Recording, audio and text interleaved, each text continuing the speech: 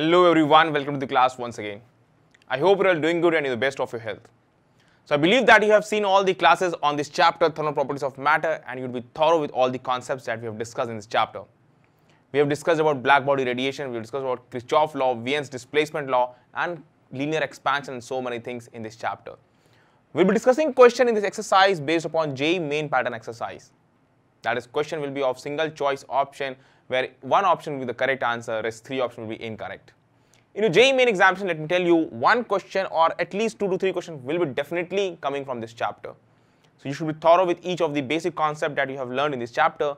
The question that we are going to discuss today have been arrived in the previous examination and they would match with the JEE main standards. Let's go with the first question of the day. We have first question, variation of radiant energy emitted by sun, filament of tungsten lamp and welding arc as a function of its wavelength is shown in figure.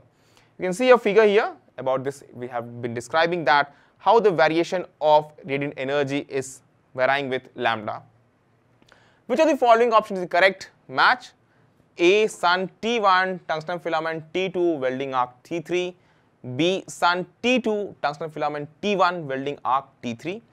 Sun T3, tungsten filament T2 and welding arc T1. Sun T1, tungsten filament T3 and welding arc T2. So here how to comment on which option is the right answer. Before that, let me show you about the Wien's displacement law, how lambda and intensity varies. We have seen that already. Such kind of curve you must be remembering in our regular classes we have discussed.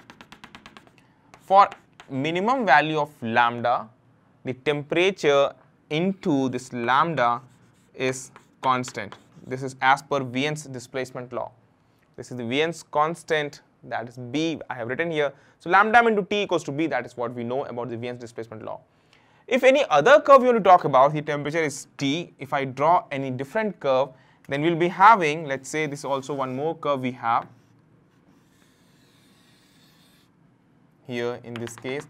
Or let me draw a very appropriate curve so that you will not get confused, so that we may get an idea about the temperature variation. Let's say this is another curve at temperature T2. This is temperature T1. Here we have temperature T2 and here let's say it's lambda m, or it's better to use T and T dash. That would be more better, T and T dash. So here we are having, let's say, lambda dash m. So lambda dash m, it's smaller, so temperature T dash will be higher than compared to temperature T. So we can also write, quite obvious, lambda m dash is smaller, so temperature T dash has to be higher because both are constant. Lambda m into T equal to B, that is constant. Now, what we are seeing that as lambda reduces, temperature T moves higher. Here you see, although this question has come in the previous examination, this curve was given in this way, you have to take that this curve will somewhere at very top, it will be at the extreme left. Its topmost portion, if I draw appropriately, it will be extreme left, or let me draw from the other end so that you may get it clearly. Something like this. So lambda minimum will be minimum for T3 temperature. So it's minimum for T3 temperature, and then we have for T2, and then the maximum we say lambda is for T1. So if I write lambda variation, it will be lambda 3 will be lesser than lambda 2 will be lesser than lambda 1. So from Wien's law, from Wien's displacement law, we can comment on the temperature that will be T3 will be highest than T2 than T1. So T3 will be highest. See the 3 places from where radiation energy is given. Radiant energy, and you can directly relate radiant energy with the intensity. That is what directly you can do. Radiant energy of 3 sun, filament of tungsten lamp and welding arc. We all know that sun will be having the highest temperature, and highest temperature in this case is T3. So T3, you see sun is matching with T3, option number C clearly matches. So tungsten lamp and filament, although for welding arc is not given, you have to take the tungsten filament temperature will be T2 and welding arc will be minimum, that will be T1. Hence, you have to choose option number C as your right answer. This is how logically you have to approach. Rest all options are incorrect. So you should know how Wien's displacement curve is utilized in evaluating the answers of such questions. Let's go ahead with the next question of the class. I believe that this is clear to you all. Let's go ahead with the next question. Question number 2. 3 rods made of the same material and having the same cross section have been joined as shown in figure. Each rod is of the same length. The left and right ends are kept at 0 degrees Celsius and 90 degrees Celsius respectively. The temperature of junction of the 3 rods will be A. 45 degrees Celsius, B. 60 degrees Celsius, C. 30 degrees Celsius, and D. 20 degrees Celsius. So 3 rods you have 1, 2, 3. Now if I draw separately, let me show you all here. The case is somewhat like this.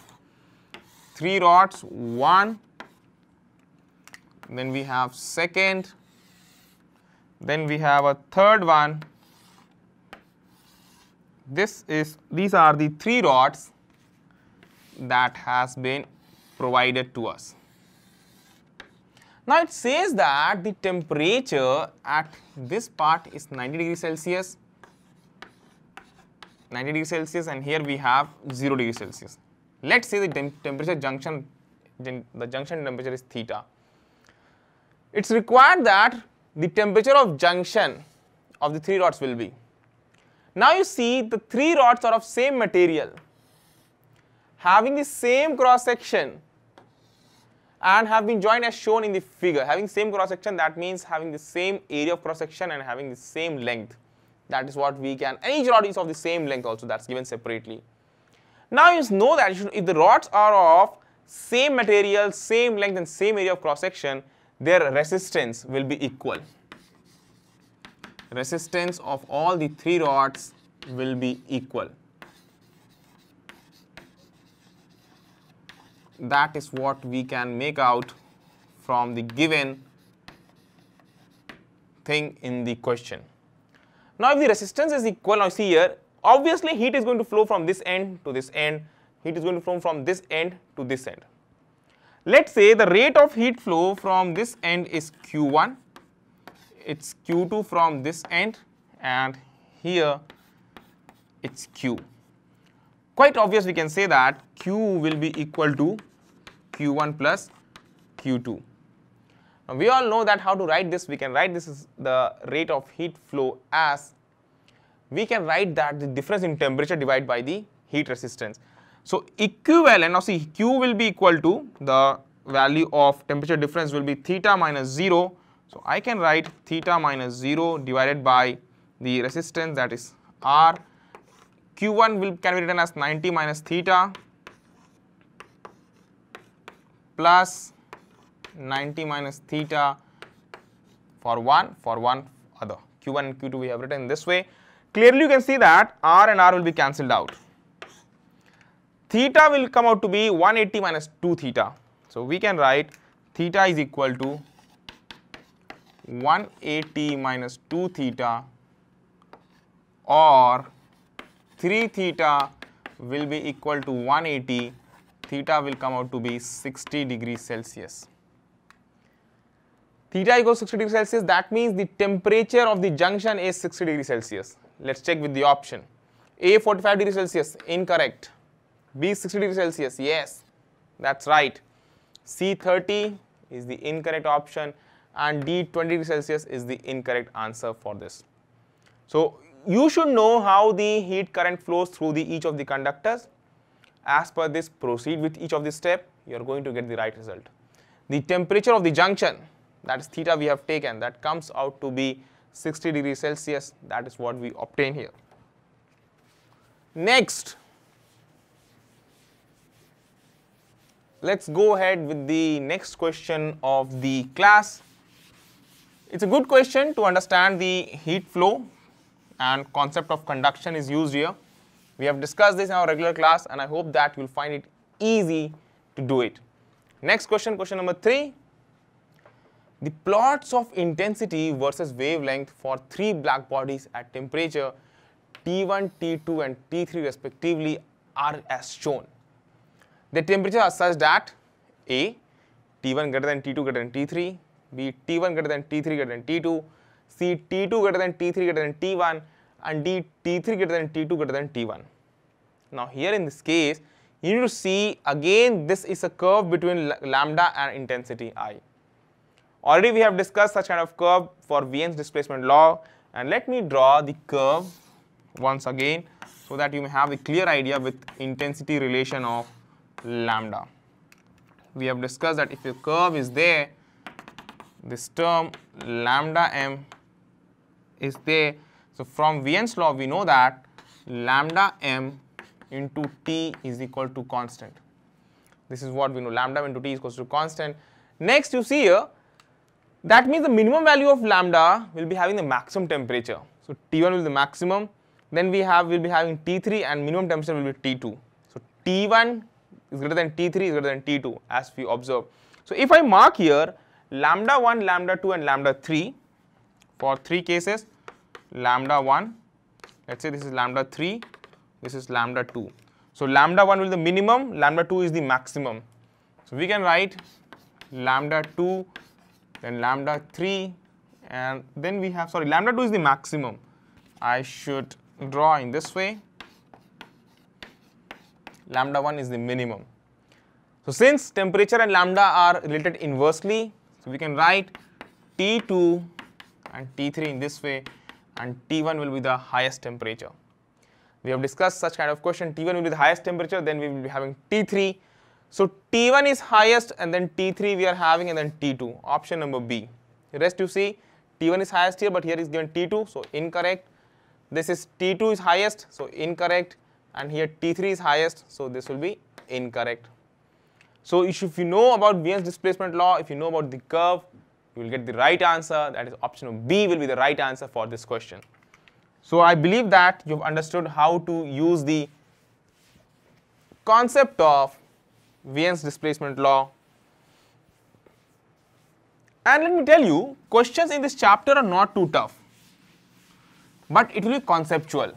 If you have understood each of the concept with depth detail in this chapter, you can easily answer question in your JEE main examination and if JEE advanced examination also. Let's go ahead. Fourth question. Parallel rays of light of intensity I equals to 912 watt per meter square are incident on a spherical black body kept in surrounding of temperature 300 Kelvin. Take Stephen constant sigma equals to 5.7 into 10 to the power minus 8 watt per meter square per Kelvin power 4 and assume that the energy exchange with the surrounding is only through radiation. The final steady state temperature of the black body is close to A 330 Kelvin, B 660 Kelvin, C 990 Kelvin and D 1550 Kelvin, that is 1550 Kelvin. Now how to approach such kind of question? First of all, see that parallel rays of light of intensity I equals to 912 watt per square meter are incident on a spherical black body. On a spherical black body they are incident kept in surrounding of temperature 300 Kelvin. Now see here, spherical black body, this is a black body, spherical black body, let's say its radius is given as R. Parallel radiations are incident on it. Intensity 912 watt per square meter. This is given to us. Now see, they are following on this hemispherical area, and if you see that, we know that energy incident will be equal to intensity into area, energy incident per unit time. So as per Kirchhoff law, we can say that energy incident will be equal to energy radiated. Energy incident will be equal to energy radiated. Now see that how to use. The surrounding temperature is given as 300 Kelvin. This is what that has been given. Let's say the surrounding temperature is T0, that is 300 Kelvin. Energy incident I. Now what area to use? 4 pi r square is the entire area. Now these are parallel rays. Don't think that you have to use 2 pi r square. The effective area will come out to be pi r square only. the effective area will be pi r square only, so use it, pi r square is equal to energy radiated. We all can use here sigma A T to the power 4 minus T to the power 4. This is what we can use. The temperature, loss in temperature will be in this way, sigma A T power 4 minus T naught power 4. So everything is given to us, and see that area, what area we have to use. The area used will be here, that will be 4 pi r square, because the entire region the energy will be radiated. So let me just frame this equation once again in a proper manner. I will be rubbing this part, and let me write here I into pi r square. I into pi r square will be equal to sigma into 4 pi r square multiply with T power 4 minus T naught to the power 4. From here, terms that will be cancelled out. You will be having T to the power 4 minus T naught to the power 4 is equal to I by 4 sigma. This is what you can make out. Next you see T to the power 4 is equal to T naught to the power 4 plus I by 4 sigma. That is what you have to use. And let's go ahead. T naught to the power 4, that is 300 to the power 4, and I value is 912 with proper SI units. 4 into value of sigma 5.7 in 10 power minus 8.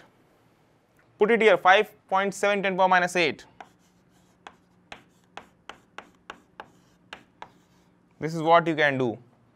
Here you will be getting this is equal to 3 to the power 4 will come out to be 27, and 27 multiplied by 339, 9 into 9, sorry, this will be not 27, 3 into 3, 9, 9 into 3, 27, 27 into 3, 81.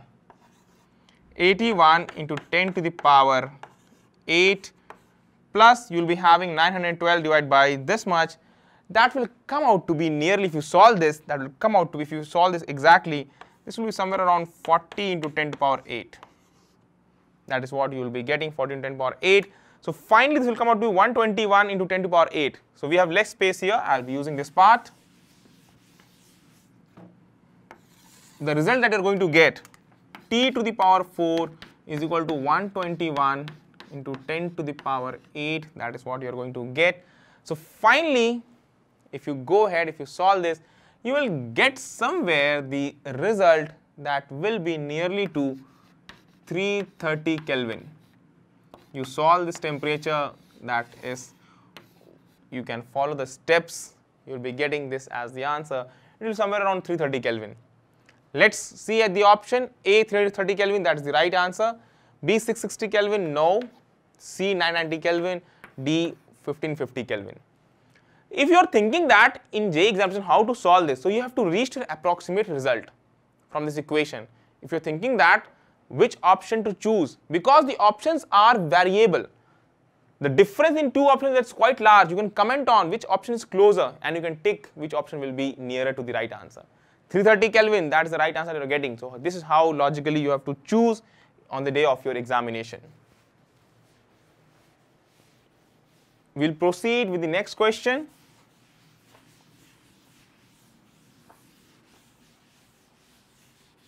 And I believe that you are learning with each of the questions discussed in our regular classes that we are seeing here. Next question, question number 5. Two rods, one of aluminium and the other made of steel. We have two rods, one of aluminium and the other made of steel, having initial length L1 and L2, are connected together to form a single rod of L1 plus L2. The coefficient of linear expansion for aluminium and steel are alpha A and alpha S respectively. If the length of each rod increases by same amount when the temperature are raised by T degrees Celsius, then find the ratio L1 upon L1 plus L2. It's A alpha S upon alpha A, B alpha A upon alpha S, C alpha S upon alpha A plus alpha S, and D alpha A upon alpha A plus alpha S. 4 options we have been provided, and which one to choose? L1 upon L1 plus L2 option we need to, L1 upon L1 plus L2 we need to check. Now see here, L1 upon L1 plus L2, that is the length that has been given. Now see, It's given that the expansion in aluminium is equal to the expansion in steel. So I'm writing delta L is equal to delta L of steel. Delta L of aluminium is equal to delta L of steel. That is what is given. Aluminium and steel we need to check. Clearly we know that delta L is equal to L alpha delta T. This is what we know. Now delta LA is equal to delta LS. If we use delta LA is equal to delta LS, so then we will be having LA alpha A T is equal to LS alpha S T. That is what we can do. Now LA is what? L1. Just I am writing the exact terms given in the question. So if I write L1 by L2, or if I write L2 by L1, let me write L2 by L1. L2 by L1 will become alpha A by alpha S. If I do here plus 1, we should also add here plus 1, alpha A by alpha S plus 1. This will become L1 plus L2 divided by L1 is equal to alpha A plus alpha S divided by alpha S. Hence, L1 upon L1 by L2 will become alpha S upon alpha A plus alpha S.